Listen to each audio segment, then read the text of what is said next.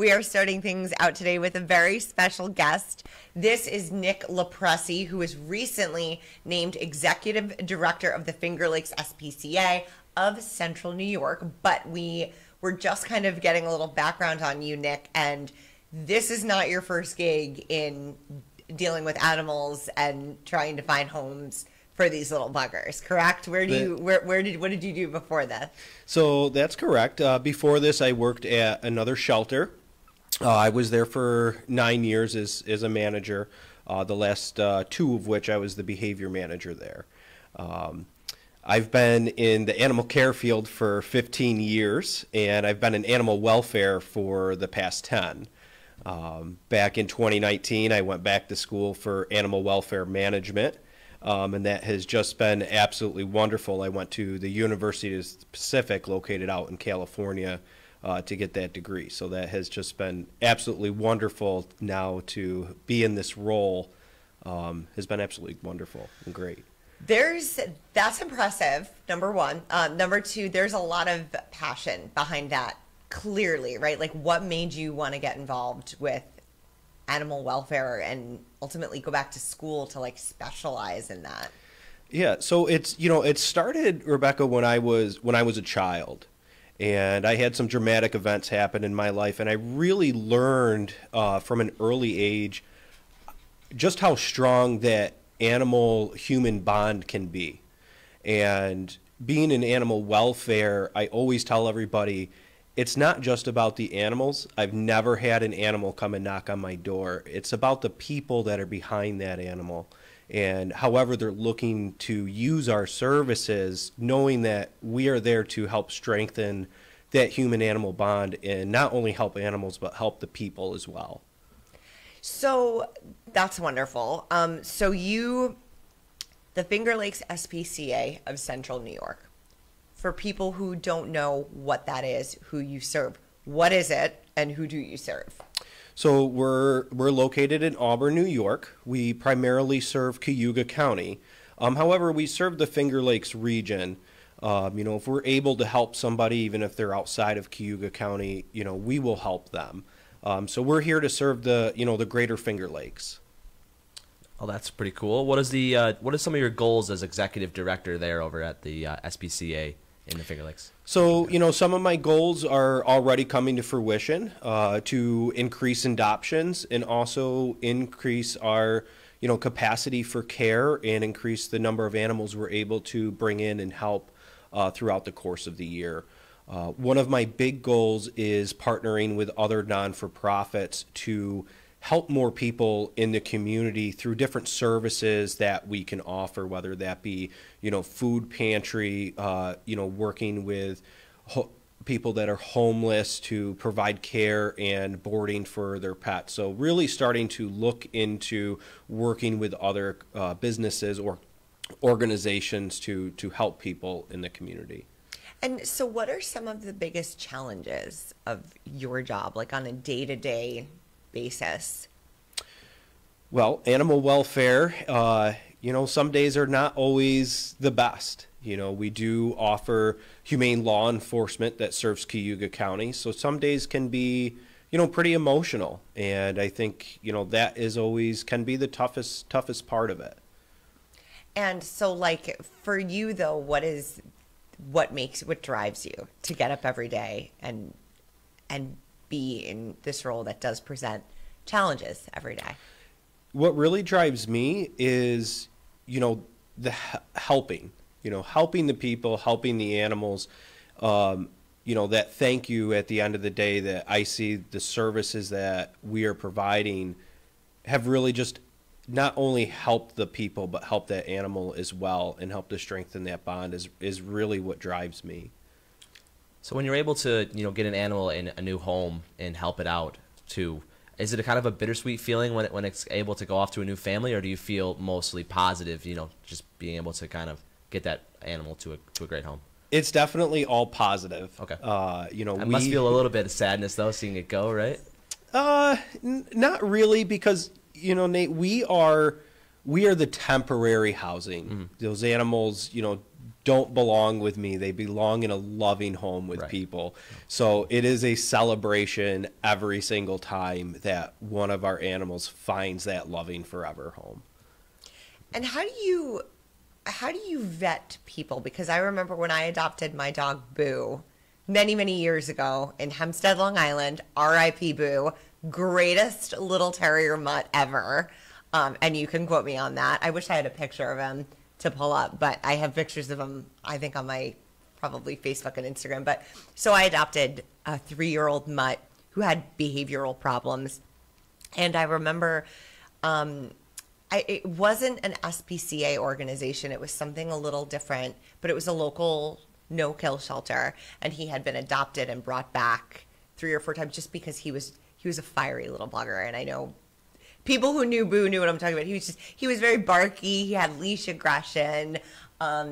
He was just a little, he had some issues like we all do, right? Yeah. But then when I came in, they kind of said that, that this was his last chance because he was brought back so many times. I didn't really know what that meant at the time, but it ended up working out for me and Boo because we had like a 13-year love affair. So that was great, but, and I loved him. And, as he got older, he kind of calmed down, but there were always some issues. We hired trainers, but I remember them vetting me pretty carefully and having to go through some questions. And at the end of the day, they just kind of said, based on the interview that I had a lot of energy and Boo had his name was Connor at the time, but I changed it. But they said that my energy matched his energy and that we would probably be a good match. And they were right. And it was literally the best life-changing decision that I ever made. I mean, that dog was with me through everything. He was my best friend. So, vetting people, some people I think have a interpretation of that, like you're going to get put through the ringer, you're going to get all these personal questions, someone's going to come to your house. What actually is the vetting process like? Like when someone comes in and wants to adopt a dog, what are your responsibilities in sort of looking at that person or family and making sure that it's going to be hopefully a good fit and a successful long-term love affair is what I would call it. So we recently just changed our adoption policies around. Okay. And, I am a firm believer in a conversation-based adoption. And so what we are doing is, Rebecca, if you were to come in and want to get a dog from us, is you would, figure out which dog you might be interested in, and then you'd have a conversation with one of our adoption counselors on what are you looking for in that pet. And, what is your lifestyle like? And then we're going to go through and help you find the best pet for your household. It may not be that original first dog that you thought was the cutest, and I might say, this dog really fits your what you're looking for a little bit better. Would you just want to meet him? And then, really have those good conversations of, what proper veterinary care is, what proper exercise and behavior care would be for this particular pet, and then any questions that you might have as an owner. We did just start what I like to call a sleepover program. What? So, if people are a little unsure if this is the right one, what we can do is what we call like a short-term foster slumber party type style, where you get to take that pet home for up to 2 weeks and see how they are, see if they fit your lifestyle, and if it doesn't work out, that's okay, because I gained more information to help me better find the perfect home for that animal as well. So I really find just by having a really good conversation, I can really figure out what you're looking for in that perfect pet. And you get feedback about the dog because so Sherman, who's currently my dog, he was from Verona Street. He's a Mastiff mix. He's got jowls and so adorable. Again, wish I had a picture of him. But he was fostered before we adopted him. And there was so much feedback, like there was paperwork with feedback, which I'm imagining that this sleepover thing is a great idea because they can give you information like, oh, he has trouble maybe going tinkle in the house, or he chewed my shoes, or there are different things that like you'll find out, and then you can work around these things by putting like measures into place within your household. And this is just feedback that you can provide for somebody else coming in about that pet. Like, well, we've gotten feedback that, you know, he's not the greatest with alerting you when he needs or she needs to go outside, right? And so that's something where like there's a growth opportunity, or maybe we have a trainer that can come in and somebody can sort of address that. But is that, do you get a lot of good feedback that you then provide to the next person that comes in interested in that pet if the foster sleepover doesn't necessarily work out? That's exactly right. And you know, it's just been wonderful to see that process. We've had very little animals come back, and part of that too is we're doing adoption follow-up calls as well. You know, we want to call that owner now within a week and say, you know, hey, I just want to know how your new pet's doing. Is there anything more that we can provide and help? And we also might find at that time, you know, oh, well, they're having some trouble potty training. Oh, okay, here's some great resources. Here's how you want to try to go through that. So we want to be there not only, you know, pre-adoption, but post-adoption too, to help any of our adopters that are coming in. It's about like removing the judgment and giving people real solutions, and not saying like, well, what are you doing?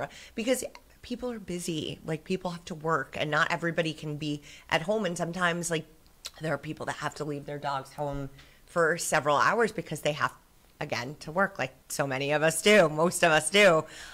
So, you know, it's not good if someone were to adopt a dog and then they feel bad, they feel like they're failing. It sounds like you guys, it sounds to me like a mission of yours is removing the judgment from the people. That's right. You know, it should never be about judgment, whether somebody's coming in to adopt or surrender an animal. It's about us helping. And that's what our primary goal is, to help anybody that's coming through our doors and figuring out what is the best way that we can help. Flipping over to the volunteer side, how can people get involved in your organization? So right now, on our website, there is a volunteer application. People can feel free to fill that out, or they can feel free to come into the shelter and fill out a volunteer application as well. I am in the midst of looking at different volunteer opportunities and how we are going to be moving forward to hopefully get a lot more volunteers than we currently have in different positions for volunteers. We are also always in need of donations, whether those be monetary or items. We do have an item wish list on our website as well. General cleaning supplies are always the most needed, believe it or not, with the animals. And so how big is your facility, and how many animals can you have at one time in terms of dogs and cats? So cats, we can have about 25 to 30. Okay. And dogs, I have 19 kennels all together. You know, part of that is we do have dog control officer contracts with several different towns. So if a dog is found at large, we house those as well. And then we also have a humane law enforcement. So we're charged with humane law enforcement cases in the county of Cayuga. So I also will have animals in there for cruelty crimes. So if a dog is abused, the dog can come to you and you participate in, if like say somebody's facing a felony. I mean, we had a case recently where somebody was facing a felony for animal neglect. Are you a part of that? Yes. So legal process? Yes. So we do have a humane law enforcement officer on staff, and he is responsible for following up with animal cruelty or animal abandonment crimes for the county of Cayuga. So if we do have to, you know, confiscate an animal due to one of those crimes, they would be held at our facility. And we wanted to talk about one little guy. I think he's a little pit bull mix. I don't know if Paul is able to bring up a picture of him. What was his name? I can't see it up there. Piper? Piper. Yep. Oh my goodness. So Piper, you said, is maybe moving along. He's getting some attention. But what's Piper's situation? He's currently at the shelter? So Piper is currently in a foster home. I got Piper into a foster home back in January. Piper has been with us for a year and a half. She's kind of grown up in the shelter. She originally came to us for, she was about 3-4 months, and now she's about 2. And we're in contact with the foster parent weekly, and it is just so great to see Piper actually in a home. And we have had some interest in her, and hopefully Piper will find her forever home very shortly. But she is still available for adoption. She's a great little girl. Oh my God. Tell me about her personality, please. Okay. Look at those ears. Looks like a little bat. Yeah. So Piper, as you could just see in her picture, she is just full of spunk, full of energy. She sees somebody and she will just run you down just for love. And, the first time I met her was the first day that I started at the SPCA. And I got out of my car, and here's this volunteer with Piper, and Piper's just running full speed ahead directly at me, and she stops right at my feet, sits, and I don't think one muscle in her body wasn't wiggling, and she was just all about pet me, pet me, pet me, pet me, pet me. She's just a fantastic little girl, loves to play fetch all day. So she's just full of energy and just character. That dog is all character. And it's, you have to work hard to find the right home for a dog like that. Some people want a dog where they're out and they have this active lifestyle where they live in a dog-friendly apartment. They live by a park. They like to go hiking. They, there's so many lifestyle and situational things that a dog like that would fit into. Whereas some people, it would be completely not a good match. Like if you want a dog like mine, like Sherman, who's just like, snores and just lays around all day. Pretty good impersonation. Well, yeah. He's like a pig, he just doesn't really, he'll go on a hike, but he's not like, he's a mastiff. He just kind of wants to lay around and guard. He's a guard breed. So he's not like high maintenance when it comes, and I don't want to say high maintenance, that's probably like negative connotation, because Boo is high maintenance, if that's what you would call it. But when it comes to like their needs and exercise, you need to find somebody who has a certain access to a park, maybe a backyard, and a certain lifestyle. Correct? Yeah, and that's, and that goes back to, our adoption conversations, Yes. With people. And, we've had a couple already that, have said, boy, Piper's just not the correct dog for my household. So, again, going back to those conversations and talking with people of, here's all the information now that we have on her. And that was one of the real important things with fostering. And that is a great way, if anybody out there is interested in fostering, to help get those dogs out of our facility. Because a dog like Piper, who was originally brought to us as a law enforcement case, I don't have any information on. And in the past month, we have gained so much information to help us find that perfect home for her, that's how we're able to find that home, is having that information ahead of time. So being a foster parent is just so wonderful. Like, I'm so jealous that you get to do like what you do, but I'm also like, the thought of it, I could burst into tears. I feel like you have to be cut from a certain mold to be able to work in this professional career path. Because like I said, like me, it would be waterworks. Forget it. Like if I had to say goodbye to a dog, I mean, Nate knows. If I had to say goodbye to a dog, or if like something bad happened, I would want to help, but I wouldn't be able to like keep it together, because animals are such an emotional part of my history. Just like you said, they were such an emotional part of yours. So like, how do you do it emotionally, I guess? So emotionally, in the moment, I always have to remember I am going to have those bad moments and those sad moments, but the amount of good that we do far outweighs those bad moments. And the other part for me is my family. My family is my rock. They are the ones that at the end of the day I get to go home to and unwind and get my mind off of what I might have had to deal with. So, good compassion fatigue skills and emotional skills to not dwell on those moments is really what's needed in a role like this. Just, kind of like any, civil service type role where you might be dealing with, emotionally stressful situations. And what is your guys' connection to the ASPCA? If there is any. So there is not one. There is not one. I'm just curious about that. Yeah, Yeah, so we are just a Society for the Prevention of Cruelty to Animals. Okay. The ASPCA is the American Society Prevention for Cruelty to Animals. So they encompass the whole entire nation.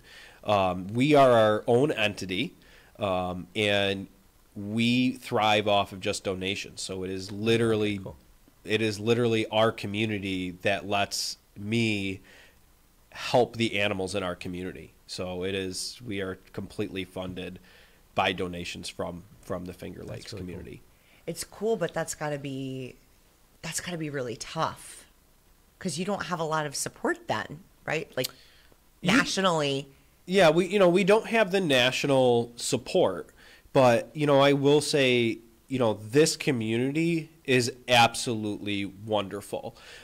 We recently did some shelter renovations to our kennels to get them up to par. And when I put out there that we were looking for donations to do this, the amount of support was just overwhelming, and I couldn't believe how quickly we were able to raise the money to better the lives of the dogs in our care. And right now I have a 2-year plan to fully renovate our kennels. Oh, wow. We built them in 1954. So they are 69 years old, and it's time for them to retire. So once again, I'm going to be asking the community to help us with those renovation projects to have something new, have something state of the art. So when the animals are in our care for the short time they should be, they can feel comfortable. So I really look forward to the next 2 years and seeing our shelter building transform into something new. So you can just come by and drop off a check, or you can donate online. Is that how the donations go?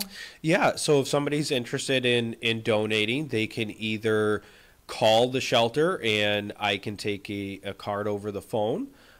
They can go to our website. There is a donation right on our website. They can feel free to come in and, feel free to give us cash or check or mail us those things. So we've tried to make it easy for people to support us as well. And I mean, for my final question, and then I am going to ask if Paul has any questions. I don't know if he does, but Nate, also, I'll ask if you guys have any follow-ups because I don't want to, I could talk to them about this all day. So I guess if you could explain to people, I guess in your own words, what is the satisfaction of adopting a shelter mutt?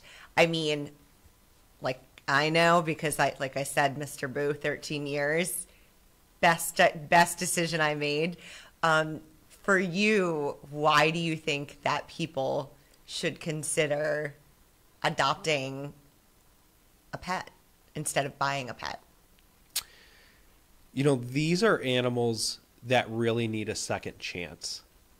And giving that animal a second chance, not only are you helping that animal, but that person behind that animal that had to bring it in.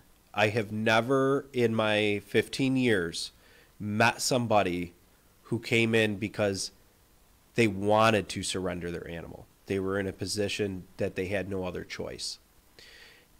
So not only are you helping to give that animal a second chance, you are giving that person behind it that feeling that my animal is in a loving home and it is being cared for. So not only are you helping that animal, but you're helping that person behind that animal as well. Yikes, I never even thought about that, but that's so powerful. It is really powerful because it's so true, and you're right. And who wants to say there's so many things that you could judge someone, right? Really easily. We could all just judge someone, but you really never know what's going on in someone's life unless you're living their life or you're in whatever relationships or jobs that they're in. So it is powerful. And thank you so much for coming in. We're so excited to meet you and have you on the show. Just keep us posted on, what happens with Piper, of course, because now we're all going to be wondering. And is there anything else that you'd like to add before we wrap up? Anything that we should have asked you that we didn't? No, I just want to thank, both Nate and Rebecca here today for having me on. It was my absolute pleasure to come on, and I really enjoyed talking to you both. And, for anybody out there that's interested in what we do, please feel free to go to our website or give us a call directly, and I would be more than happy to talk with them. Thank you so much, Nick, for stopping by.